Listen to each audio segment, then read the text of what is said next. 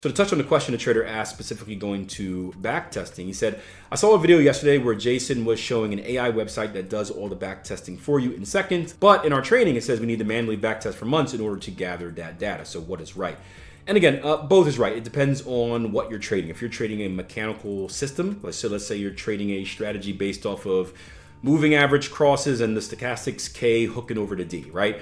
Then you can easily automate that, back test it, because there's no subjectivity, there's no discretion. It's black or white. There's no kind of human element to kind of finding opportunity. So a mechanical back test is perfect for that.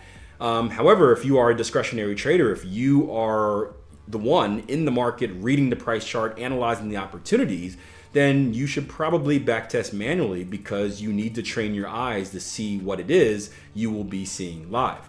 There's also another component where maybe not trading specifically, but there's like seasonality and stuff like that with backtesting as well that an AI can help you with. So you can have your backtesting already and then implement that seasonality form into the backtesting results and then see how that aligns with kind of the results that you're getting. Where it's like, oh man, my results sucked from June to July, and then you can see a trend of that as well. So AI can help either one, but specifically if you're going to be a discretionary trader, right, you should be doing manual backtesting, because those are the reps that you're going to need to impact and develop your RAS, your reticular activating system, in the markets.